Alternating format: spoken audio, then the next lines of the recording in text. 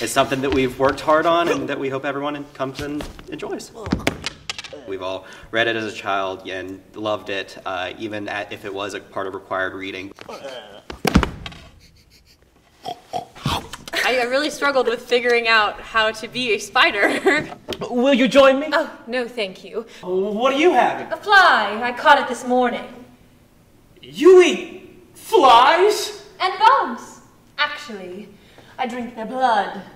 Ugh! I can't help it. It's the way I'm made. But one of the ways that I think I really find her and get into her is through more graceful and elegant movements. Breakfast burn. I'm coming. Oh, I mean, we're coming. Your sister has a guest for breakfast, Avery. In fact, for a little while, she's going to be raising that pig. When I was reading it, it's like I kind of read it and like it was all in my imagination, and now I actually get to like be it, you know? So it's really cool.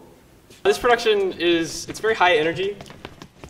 It's very fun watching everybody transform between characters. Oh!